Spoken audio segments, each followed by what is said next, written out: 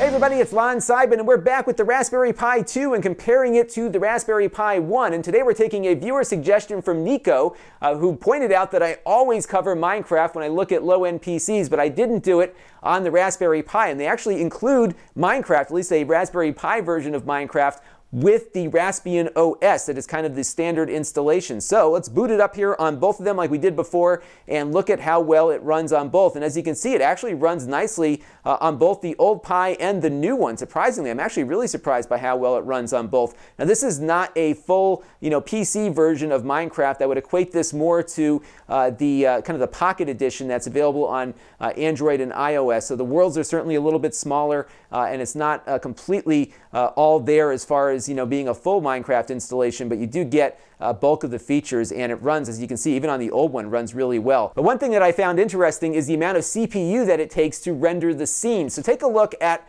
the screen on the left, which is the old Raspberry Pi. Next to the clock there, it's taking about 70% or more of its resources just to kind of render the frame. Even when we're kind of sitting still here, we're looking at high 80 percentile here for overall CPU usage. And if we switch over to the new one, when it's sitting idle, it's only at about 10%.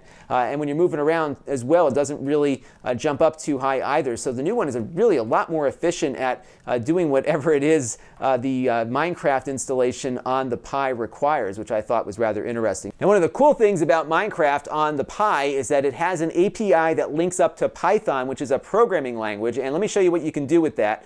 You can basically go into Python, connect it to Minecraft, and you can just start doing stuff like this, where you can just drop in a line of code and have it build a whole block of stuff automatically, essentially here. It's pretty cool how that works, isn't it? And that's one of the cool things about what they're doing with the Raspberry Pi, which is really to get people to understand how to program computers and do things with them beyond just using them as an entertainment device or a game playing device. Actually begin to learn how to manipulate code and have that code do things that we want it to do. And as you can see here, as I adjust some of these values and execute them, it adds more to that particular block that I'm building. I can go back to the world and then scroll around what I just built. And really a neat way to kind of gain concepts in programming while doing something it's really a lot of fun, which is playing Minecraft. And you can think about how quickly you might be able to build up a world, or you could have, for example, maybe blocks build around a player as they're walking, because again, you're in Python, so you can pretty much program it to do whatever you want, because there is a complete API.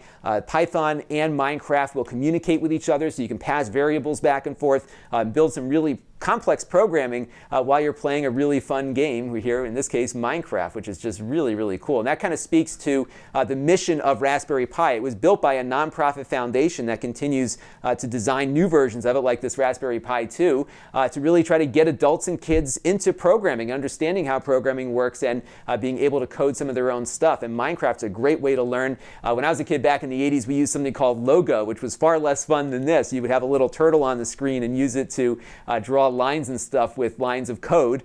This is certainly a lot more fun, so really cool stuff. So I want to thank Nico for suggesting I take a look at Minecraft on the Raspberry Pi. Interestingly, it runs just as well on the old one as it does on the new one, but I think maybe some of this programmatic stuff might do a little bit better on the newer version of the Pi. This is Lon.TV, and thanks for watching.